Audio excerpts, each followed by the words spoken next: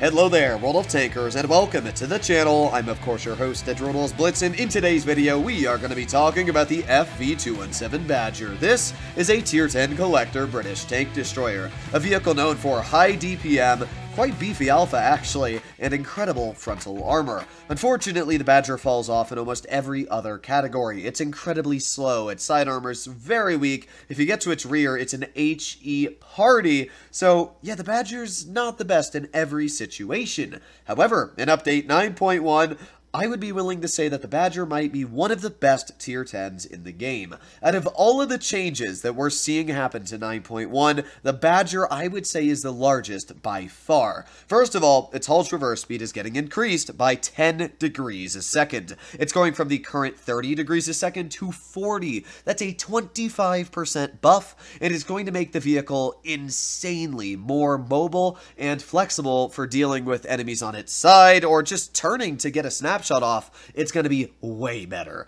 Its reload time is getting decreased by 1 second, meaning that its DPM is going to skyrocket up from the already very high 3,450. The armor thickness on the hull sides will be increased by 25 millimeters. Now, I do want to point out that when the game says hull sides, they're kind of being a little deceiving here. The actual superstructure, you can see my mouse going over, this whole top part is not getting increased. It's the lower part, but that's fine with me because the track wheel is still getting thicker, and that is one of the biggest weaknesses in the Badger, is the fact that you can very easily track it and penetrate it in the track wheel. So, the Badger's not only getting a harder track wheel to penetrate, but it's going to be able to turn faster, making it harder to hit that track wheel to begin with. And the only real nerf it's getting is an increased dispersion value by 0.02, which, let's be real, is almost a negligent and redundant nerf on its dispersion. That won't make a difference in the battlefield.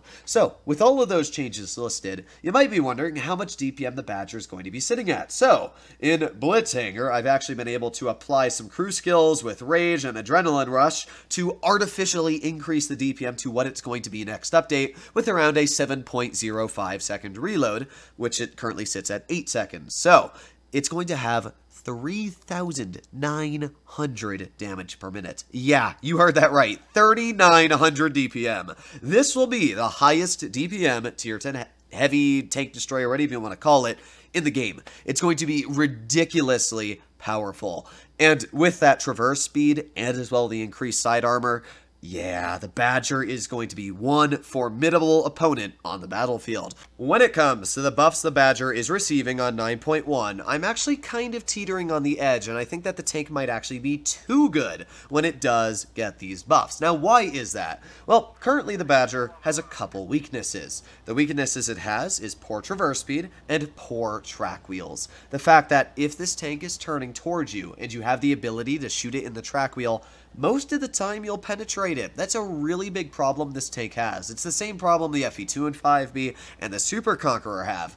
British tanks in general have terrible track wheels. You can always penetrate them whenever they try turning or even trying to side scrape. It's just really hard to get away with a good side scrape in a British heavy unless you're really trying to work it in. And that's the same case with the Badger. And when you don't have a traversable turret, it create situations like that, where if I had that extra 10 degrees of traverse speed there, I probably would have penned that WZ121B. So, as I said, the weakness this tank has is, first of all, a very weak track wheel, which is getting buffed by 25 millimeters next update. But not only is it getting a track wheel buff, but it's also getting traverse speed buff. The Badger's gaining 10 degrees a second from 30 to 40, which is a 25% buff.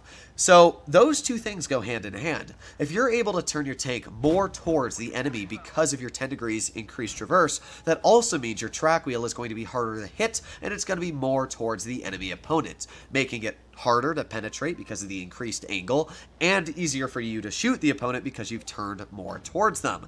Either way, that's huge for the Badger, and that's taking away one of its major weaknesses. Apart from that, there really aren't any other weaknesses for the Badger. It's got a lot of hit points for a tank destroyer at 2,000 base. If you're running hit point buff, 2,120, although I'm actually running armor because I like to get those bounces when I'm running it hull down.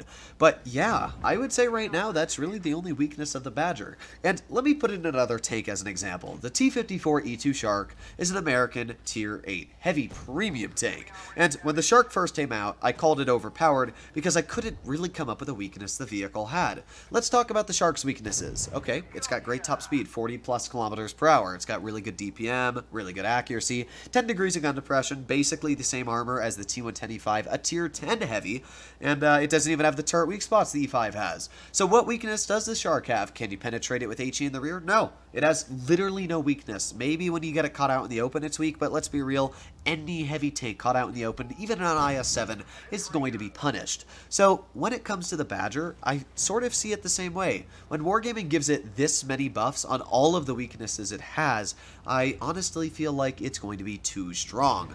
But I guess we're going to have to find out when the vehicle is eventually introduced into the game. Let me know what you guys think about the Badger's changes in the comments down below, because I really want to know. But I do want to point out, I'm not saying no to these changes by any means. I am fully happy with the Badger getting these buffs, because if anything, I want to see an absolutely cracked haul-down tank destroyer. This might be the first tank destroyer that can actually do really, really well in Tier 10, with the 10 degrees of gun depression, plus the 4,000 DPM, and the great penetration and accuracy. I mean, again, there's going to be no weakness, which is just going to be so fun. But I fully support the idea of giving it 4K DPM. If we take a look at the Tortoise line, down at Tier 7, we have the AT-7. That tank is sitting at around 3,400 DPM. Really solid for a Tier 7 tank destroyer. It's actually the most in the game for a Tier 7. When we take a look at the Tier 8, the AT-15, wow, 4,000 DPM. And if we take a look at the Tier 9 being the Tortoise, it also has 4,000 DPM. So it just makes sense that the Badger should be sitting at a similar value compared to its other counterparts. Now sure, the Badger's a collector and it's not actually on the line, but on World of Tanks PC, the Badger is the successor to the Tortoise, which makes sense. I mean, they look incredibly similar, and their armor profiles are similar, except this one doesn't have a big old hatch on the roof like the other tanks in the line. So, yeah, Badger is really just a tank that you're going to have to be worried about on the battlefield next update. I honestly think it might be a comp tank. When you give a vehicle this many good things going for it, how do you counter it? Like, if you go in the Hellas dip, what are you going to do? YOLO it? I mean, it's going to be 4,000 DPM focused on your heavy. You're going to be absolutely incinerated. It's going to take 35 seconds, and with adrenaline on, like 25 seconds to kill a full health mouse. So, yeah, I'm excited. I'm excited to see what's going to happen to the Badger. Either way, hopefully you enjoyed today's video. I'm very intrigued. Right now, the Badger, I wouldn't say it's a necessarily bad tank, but I also wouldn't say it's a good tank. It's got decent DPM, decent accuracy, but it's just very slow. So when Wargaming gives it this traverse, plus the armor and the DPM, whew, I'm going to spam this tank. I already have a lot of battles in the vehicle, maybe around 500, so yeah, either way, hopefully you enjoyed today's video. I'll see you in the next one. Bye-bye.